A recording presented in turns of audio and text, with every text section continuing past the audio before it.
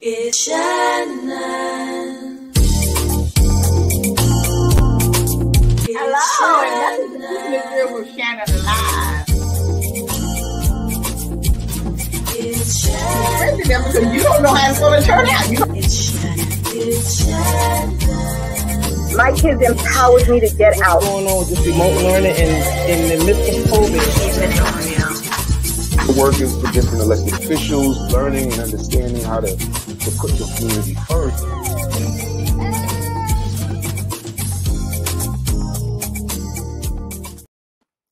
Hi, and welcome to Keeping It Real with Shannon. Thank you so much for joining us. Hello there, Dr. Vanessa. Hello, Lottie. How are you? And did you have fun away celebrating your birthday? Oh yeah, this is the first time I gave a party at home. I gave a party. It was out of control. I'll talk about that offline though. All right, then. I'm glad you had a good time. So I'm just so excited about the show tonight because we have our Dr. Nadine Montemarano on to tell us about our heart, because we don't take care of our heart like we're supposed to, and she's gonna give us information about that. But before we get to her, we want to pay tribute to our trailblazer tonight for Black History Month, and our trailblazer tonight is Congressman Hakeem Jeffries. Congressman Jeffries represents the diverse 8th Congressional District of New York and is serving his 6th term in the United States Congress. He's the Democratic leader, having been elected to that position by his colleagues in November 2022. In that capacity, he is the highest ranking Democrat in the House of Representatives. Yes. He is also the former chair of the Democratic Caucus, whip of the Congressional Black Caucus, and previously co-chaired the Democratic Policy and Communications Committee, where he helped develop the For the People agenda. In Congress, Congressman Jeffries is a tireless advocate for social and economic justice. He has worked hard to help residents recover from the devastation of the COVID-19 pandemic, reform our criminal justice system, improve the economics for everyday Americans, and protect our health care from right-wing attacks. And so we thank you, Congressman Jeffries, for all your tireless and hard work. And I want to thank you for coming to my house for the backyard party, all right? We had such a good time that evening, so thank you. And we hope that you're still going to come on the show like you said, all right? We're waiting for you to come. So we want to pay tribute to him tonight, Congressman Hakeem Jeffries. Yes, from Bed-Stuy.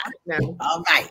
So now let's get to our special guest for tonight, who's going to tell me about my heart. Absolutely. Our special guest tonight is Dr. Nadine Montemarano. She's a cardiologist at Maimonides Medical Center. She received her medical degree at St. George's University School of Medicine. She specializes in cardiac disease in pregnancy, clinical cardiology, and women's health care. Her goal is to promote optimal cardiovascular health by delivering quality patient care in a compassionate manner, adhering to the current best and guidelines, and an ongoing education and clinical research. Let's welcome our special guest tonight, Dr. Nadine Montemarano. Yes. Right. How are you? Thanks for having me. I'm doing well. Thank you so much for coming.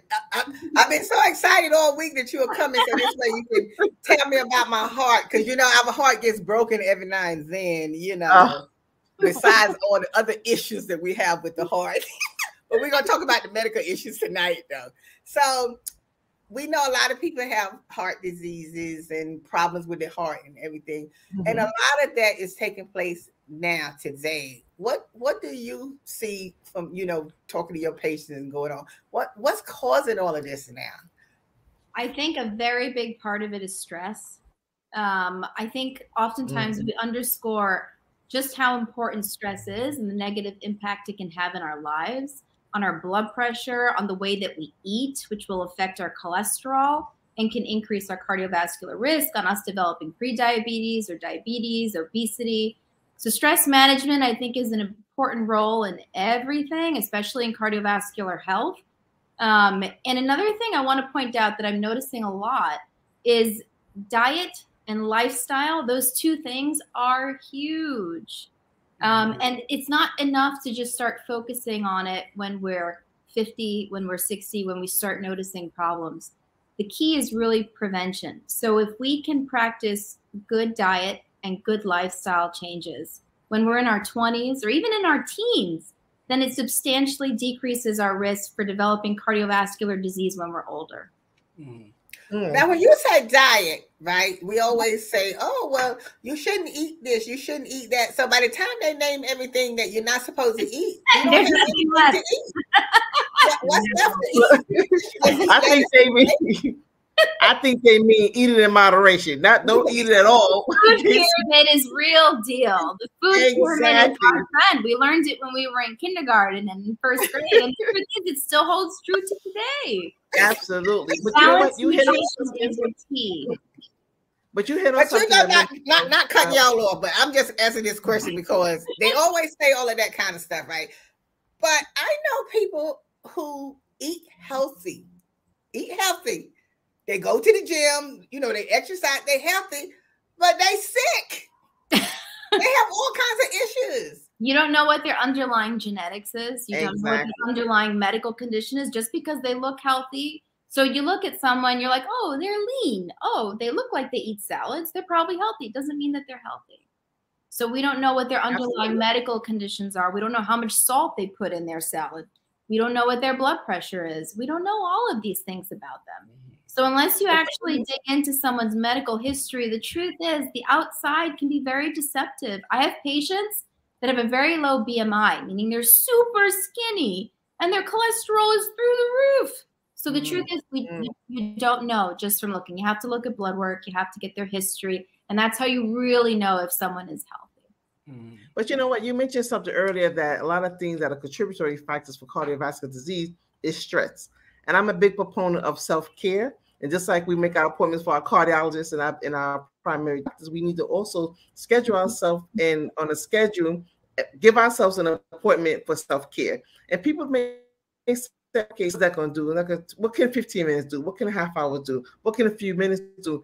But collective with time, it can really reduce things. So once your mind is your health. I agree with you. Your mind is your health. Yeah, that's 100% right. It's mind over matter. Remember that a lot of times when we eat too much, a lot of it is stress induced. Again, it goes back to the psychology of why we eat and the things that we eat and so on and so forth. It's all connected. And I do believe that exercise is good for mind, body, and soul. So if we can exercise or even yoga, read a book, find a way to alleviate your stress or decrease your stress, is so critical in managing so many aspects of our life, but especially cardiovascular disease and risk factors for developing cardiovascular disease. Well, I believe in putting time for yourself. You know, I think we should do that every day, you know, because I don't talk to people between 12:30 and 2 because I'm watching my soap operas. But that's your form of self-care, right? And they help you relieve stress, and that may be good for you. Everybody has some time to work for them. Somebody takes a walk, somebody walks their dog, somebody gets. But you know, and all that. Absolutely. But watches her story, so you mentioned something regarding.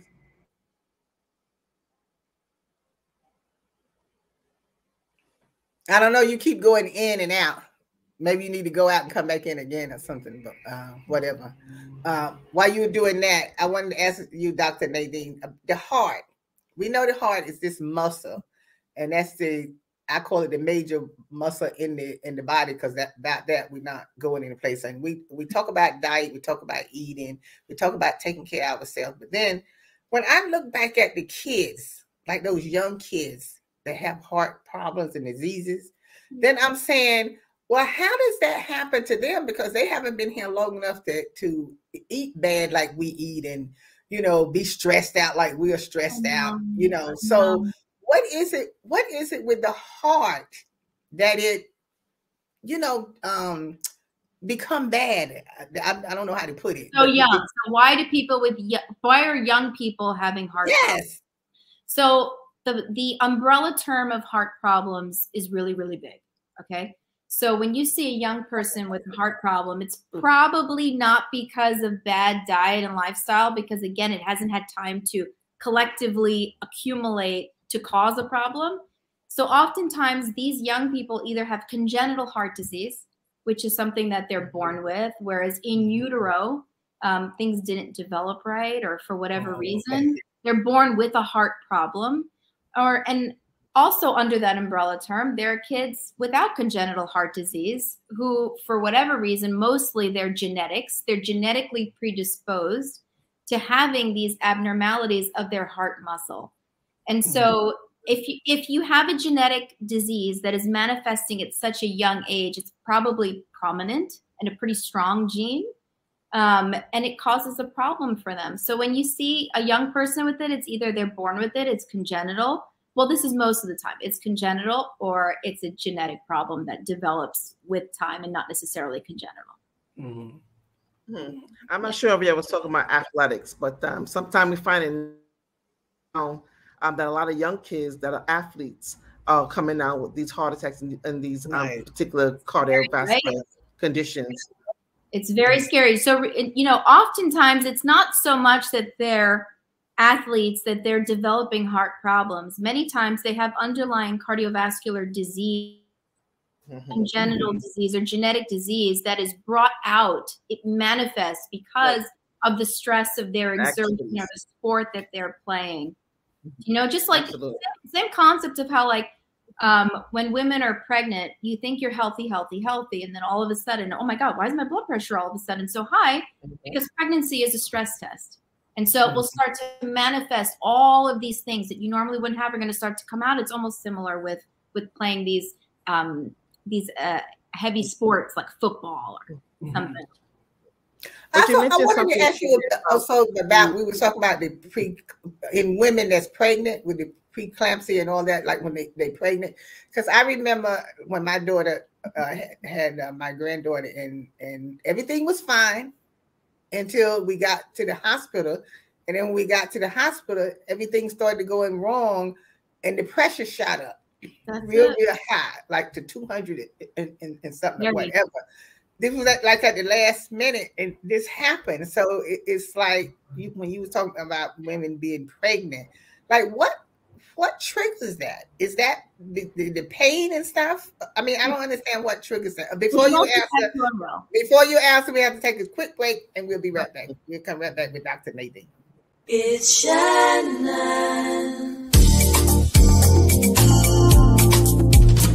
It's Shannon.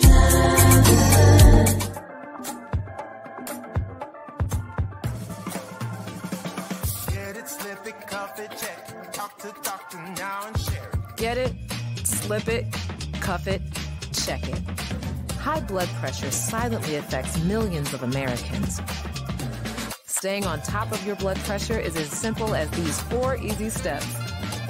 Self-monitoring is power. Visit manageyourbp.org to learn more.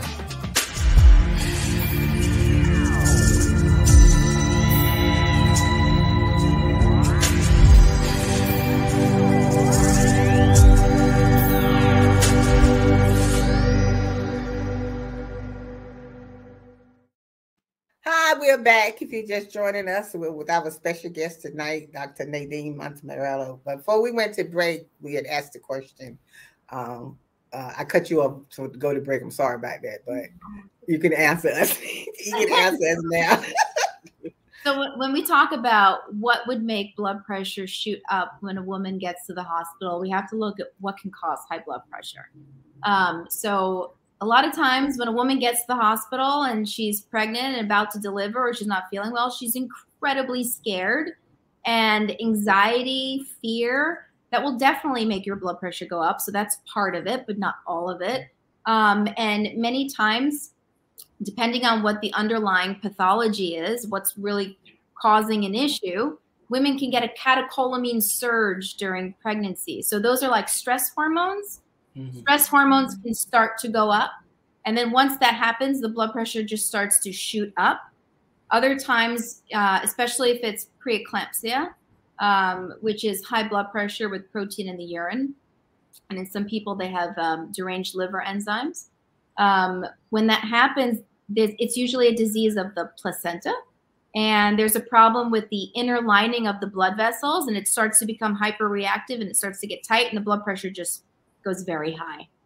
You know, I just wanted to add something. I know we still somewhat not out of COVID, and people and there's some underlying conditions that are undetermined, but people just have a long-term COVID. But if you could just touch on something that's POTS, which is a post-orthostatic tachycardic syndrome.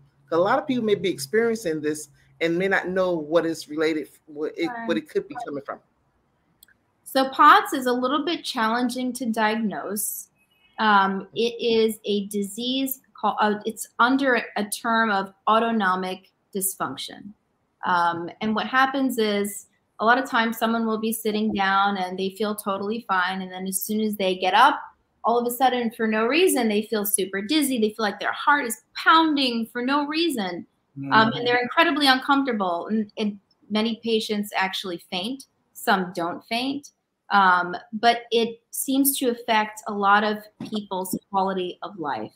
It seems to affect women more than men. And a lot of times it affects younger women, women in their 20s and women in their 30s who seem to be completely healthy. And this can be a real issue for them. It's not completely clear how COVID is associated with POTS, but we have seen it as part of a long COVID syndrome in a lot of our patients.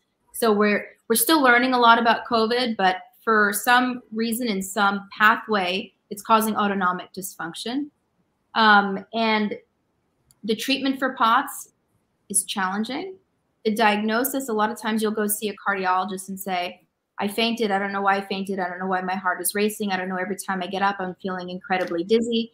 Your doctor will order a sonogram of your heart to make sure that the structure and function of your heart is normal. And many times they'll order this test called a tilt table test. And in a tilt table test, it's something that's performed usually at a hospital in a procedure suite. And they lay you down on a table and they're constantly monitoring your blood pressure and your heart rate as the table elevates and goes flat. And that helps them to see what's going on here. So many times if your blood pressure is not dropping, but they find that your heart rate is increasing and they don't know why, then they can many times diagnose you with POTS. And POTS seems to also be associated in a lot of women, especially young women who have other diseases like autoimmune diseases. So we see it in women with rheumatoid arthritis. We see it in people with irritable bowel syndrome. We see it in a lot of patients with autoimmune disease. It's just very challenging to treat. There are medications, there are things that we can do, but it's not so easy, and it's a long road. So, Dr. Nadine, would you say, like, I know when we have different, just like they say about diabetes, they say diabetes can be cured if you do the right thing. So when it comes to the heart, if you do treatment or do really like what you're supposed to do and everything, can you really heal the heart? Or once it's broken, it's just a matter of just treating it?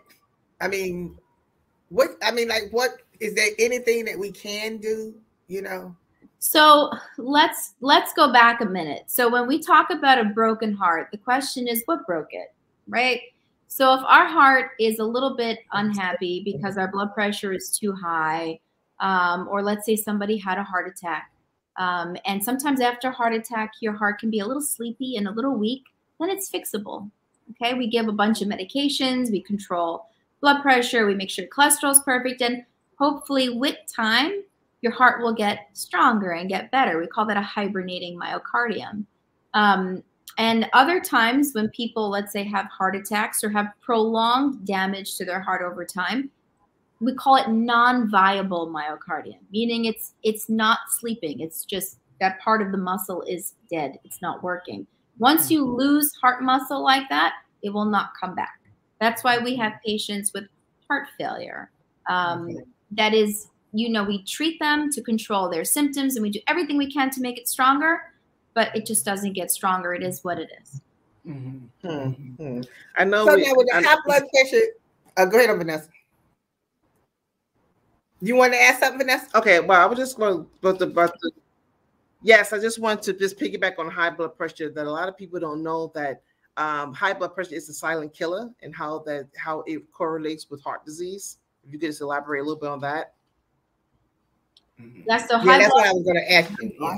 High blood pressure is terrible. People are walking the street with blood pressures of systolic, which is the top number, of 200 over 120. Like, what? I feel great. Nothing's wrong with me. Everything is fine. That's awful. That's the worst. That means that you're living at blood pressure like that, and your body and your brain have gotten so used to it that you don't even feel the effects of it anymore. That is a problem. Blood pressure will destroy your brain. It will destroy your heart. It will destroy your kidneys. It just destroys everything. And I tell my patients, think of it as like a plumbing system, right? Mm-hmm. If you have high pressure in a pipe, what's going to happen to that pipe? The inside of the pipe is going to erode. It's going to give you coronary artery disease. It's going to pop. People die from aortic aneurysms. It's awful. So many things can happen. People have strokes. It's very, very bad. So one of the best things you can do for yourself if you have high blood pressure, focus on your diet, focus on your lifestyle. But if you feel that that's not working, then you need to go see a doctor. And I know we don't like to take medications, but here's what it comes down to. It's benefit versus risk. If the benefits of taking the medication makes your blood pressure better, and it saves you from having a stroke or a heart attack or ending up on dialysis, then guess what? Take your medicine, because it definitely outweighs the potential risks of taking a medication. But to add to that, a lot of people, I think one of the reasons why a lot of people in denial with high blood pressure is because when they get chest pain, there's a lot of different systems in the thoracic area. So they don't really associate it with cardiac. Oh, that's the thing that have gas. This thing's stress. There's muscle, there's nervous. And they psychologically, pivots outside the fact that it could be really something cardiac related. Yeah, you're totally right. I hear it all the time. Denial is a scary thing. It's a bad thing. We do it to protect ourselves because we're afraid. We're scared. Like, no, not me. I'm not sick. I'm fine. Everything is fine. No, everything is not fine. Absolutely. Go get out. No, but sometimes it's hard to. Sometimes I think it's kind of. Well, I'm not no doctor, but I'm saying sometimes I think it's like hard to not that we should diagnose ourselves, but sometimes it's kind of hard to say what are you having, because if I get chest pains, right, and like when I get chest pain, it's real tight, and I be like, oh my God, am I having a heart attack or what? And then all of a sudden I burp, and then I'm fine. So well, that's what I'm talking about. There's different systems here. At that time, so I just said, okay, well, I was having gas, but maybe I wasn't just having gas. I tell my patients, when you have these types of symptoms, yes, I agree. It's very challenging sometimes for the patient to decipher, what is this? Is this my stomach? It's here. I don't know what it is. Maybe I ate something. I tell them usually this: if it comes on with physical exertion and goes away with rest, it's probably cardiac. If it comes on at night when you're laying down, not during the day, you can run a marathon and you feel awesome. But when you lay down at night after eating a big meal and you feel it and it's burning and it's rising in your throat, probably not your heart, probably heartburn. And I tell them also to just, if you're not sure, then go to the hospital. If after 15 minutes it's not going away, guess what? Go to the hospital. And I actually tell people, try to not go to urgent care, try to go to the hospital, because urgent care is awesome if that's the closest thing to you and you don't know what's going on, fine. But if you are close enough to go to an actual emergency room and it's accessible to you and the same equidistant from an urgent care, go to the hospital. Because otherwise you're adding an extra step. And if you're having a real problem, you don't want to add steps and you don't want to waste time. You want to go to the source of the place where they can fix the problem. So can your heart cause you to have fluid in the body?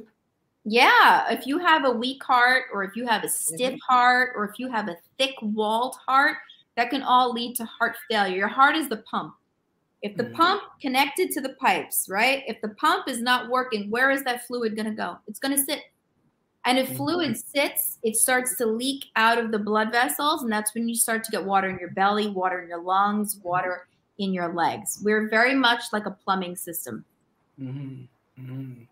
Yeah, because I know that happened to my brother before he passed. He blew up. Like he swelled up real big, because he ended up having what they call it, congestive heart failure. Yeah. Unfortunate. But he didn't want to go for them to drain the fluid out. We only convinced him to go one time, and then after that, he didn't want to go. So I don't know what it does to you when you go to have it drained. I thought you would feel better. So what happens is usually they come to the hospital and we put in an IV line and we give them medications. We call them diuretics, and it helps them to pee out all of that extra water. And then when that water comes out, they feel so much better. The legs get smaller, the belly gets smaller. It's suffocating the heart, right? Yeah, you're suffocating the heart. It's full of fluid. It's congested. That's why they call it congested heart failure. Yeah, but I think a good thing is what you were saying earlier about the medicine. Not that we want to take medicine and we hate medicine and everything, but it is important that you should take your medicine. If they tell you to take the medicine, you should take the medicine until you can get yourself disciplined, to get off the medicine, which I know is hard, for the discipline, but a lot of people don't want to take their medicine. A lot of people don't, and it's really unfortunate because that whole period of time where they could be taking it and decreasing their risk of having huge problem, they're fighting that they don't want to take it. And remember that even as a physician, we don't want to give medicine unless it's completely necessary. Right. We won't prescribe it just to give it because, again, everything has possible side effects. So if we're prescribing it, it means we really feel it's going to benefit you.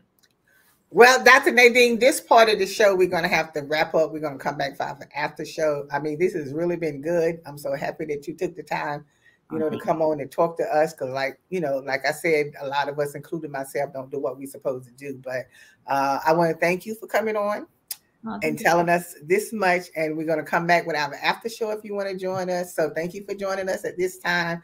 You can join us, stay on for our after show. Go to our Facebook and our YouTube page, and make sure you make sure you subscribe to YouTube. So as always, we'll see you next time.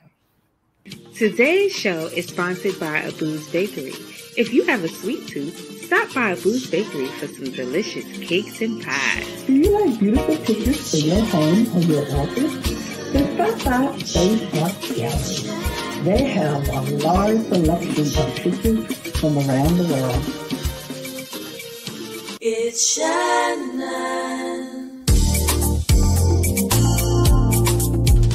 It's Shannon. It's Shannon. It's Shannon. It's Shannon. Keeping it real.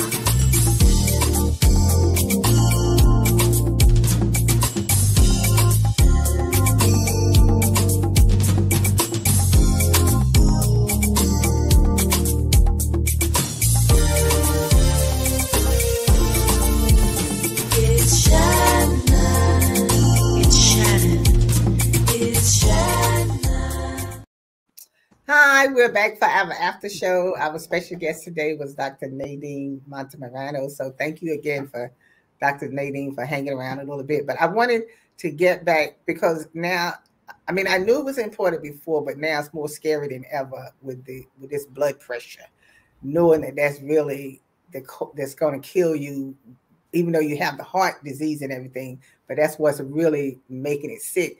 Now, I know you said sometimes it's genetics, sometimes like we don't do our diet and stuff like that, but if we follow what we're supposed to do and we're doing what we're supposed to do and it's still not regulated to come down like it should, then what else can we do then? If we're taking even though we're taking the medicine and we don't do what we're supposed to do, it's not going to help. The medicine's not going to help anyway.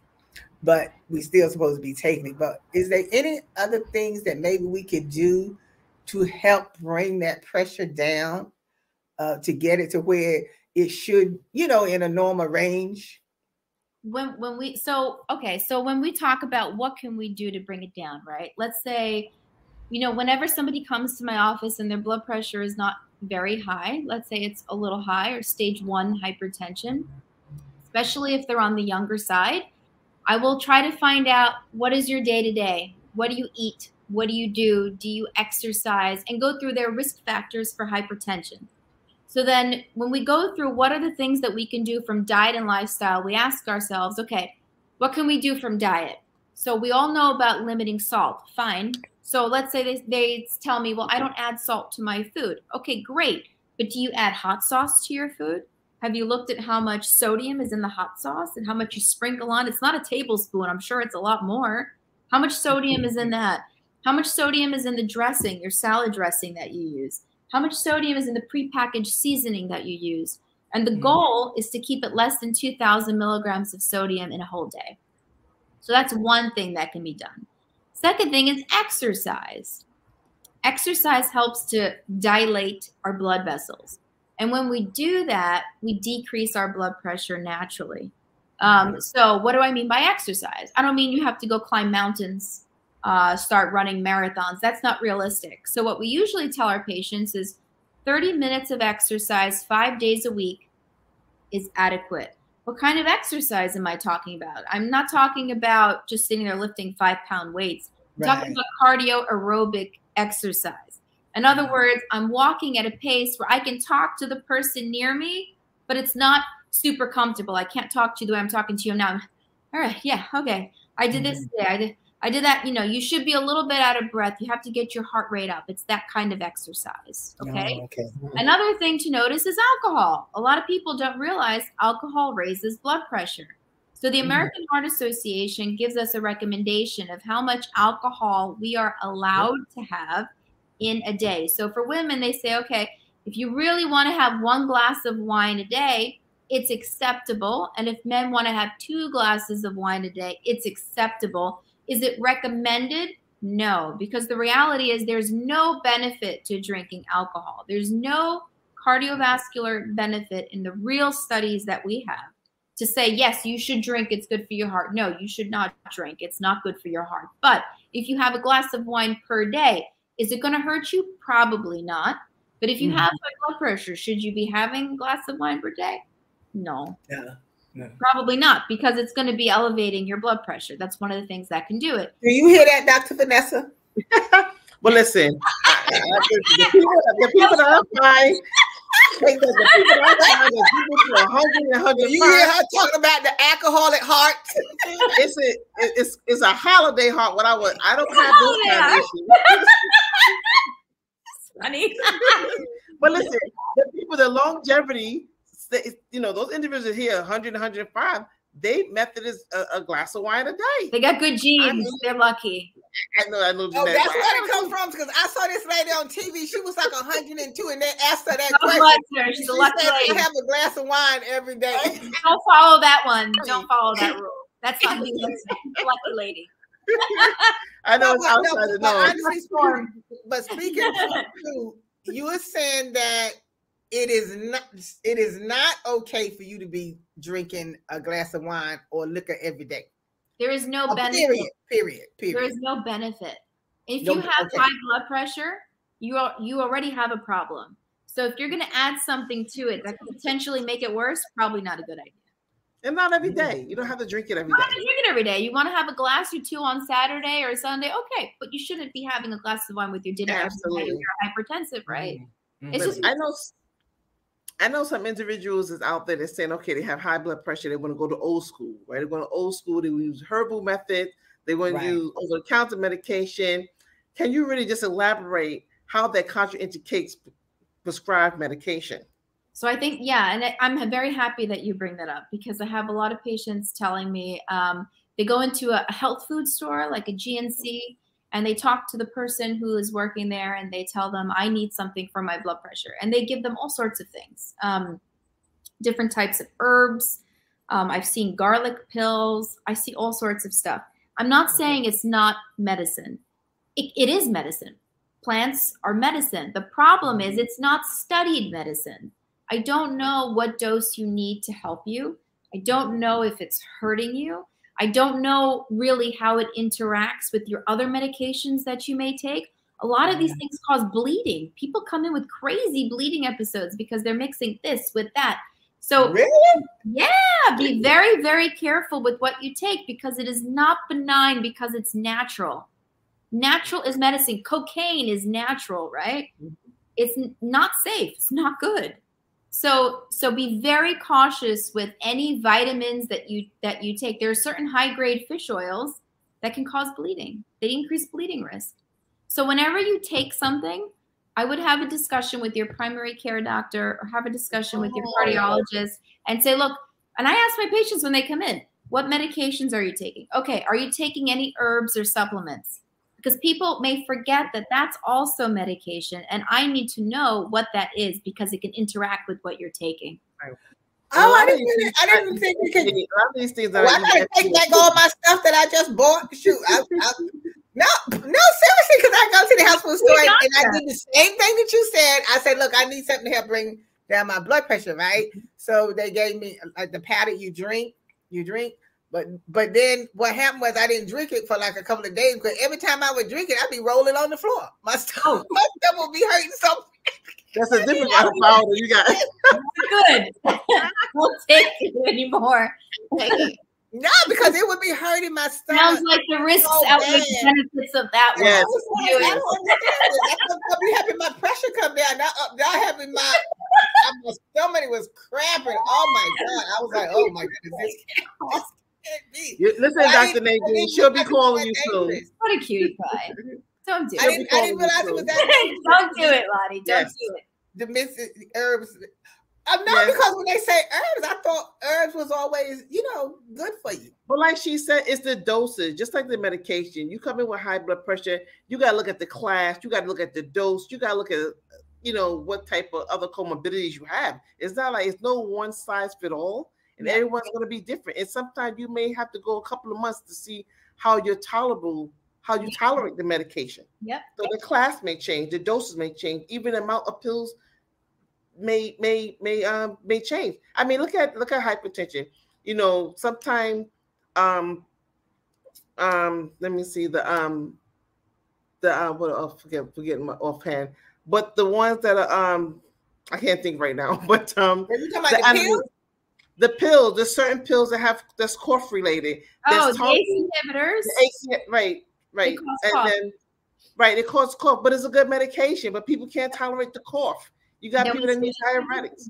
Yeah. Right. They got people that take diuretics, the water pills, but they don't want to go in the bathroom every 2 minutes, every case. So there's some good medications, but some people, those depends. I think what's important is have the conversation with your doctor and say, look, sometimes people don't take their medicine, but the physician also needs to ask why.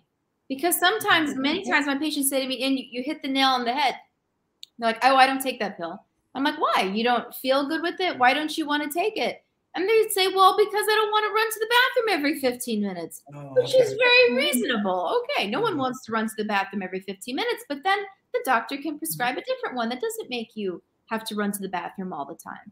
So you got to have an open discussion with your doctor. You have to be comfortable with them. Just tell them exactly what you're taking. Be very honest, because if you're not honest, then we can't help you. Well, Dr. Nadine, I think too, because I have that mentality too. Like, okay, I take the pill because I have this, but really I don't want to take the pill because my thing is, we say we can't take the other stuff because you shouldn't be mixing it, which is true. But then you don't want to keep taking those pills year after year after year because I don't care what they say. I know those pills start messing with your other organs. So does uncontrolled blood pressure will mess with all of your organs. So again, it's risk benefit. The pills, do they have side effects? Yes. I would be lying if I told you no. But you know what? Everything has a potential side effect. I can walk across the street and get hit by a bus. So me crossing the street has a potential side effect. It's life. Everything is risk benefit. The reality is this. If you need the medication, if the doctor says, we've tried this, and it's not working, and your blood pressure is still uncontrolled, you cannot play games with that because you do not want heart failure. You don't want to be walking around with an IV infusion pump to make your heart work. You don't want that stuff. So if the worst thing in the world is to take these 3 medicines every day forever, but if those 3 medicines keep you alive and keep you healthy, then they're worth it. And if you're worried, you just continue to follow with your doctor. They will do your blood work regularly. Doctors usually would do the blood work, depending on the medication, twice a year, every 6 months. Yeah, I make sure that happens. Make sure that happens and say, look, check my blood work. Check this. I want to make sure that medicine isn't hurting my kidneys or it's not hurting my electrolyte levels.